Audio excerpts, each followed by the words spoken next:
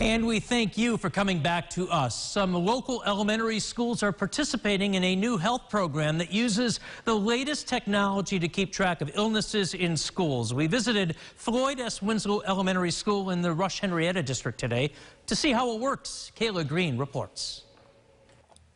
6 Rochester area schools are participating in a national program called Fluency.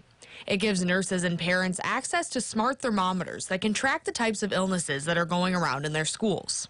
I can talk to the parents and let them know what's going around school, and they can put in their children's symptoms without putting in any personal information and kind of keep a pulse on what's happening in the school and who's sick and what might be going around. These smart thermometers can also help determine the illness a child may have based on the temperature displayed and the child's symptoms. When my daughter was not feeling well, I was able to take her temperature, and then I immediately had signed up for the app, and it beeped right on my phone, and next thing you know, it comes up with her temperature is and the possible other symptoms that might go along, like things that she might have, and it listed like different symptoms and also some of the remedies of things that we could also do to help relieve some of her symptoms. The program was introduced by Kinza Health, the maker of the smart thermometer, along with the help of Lysol.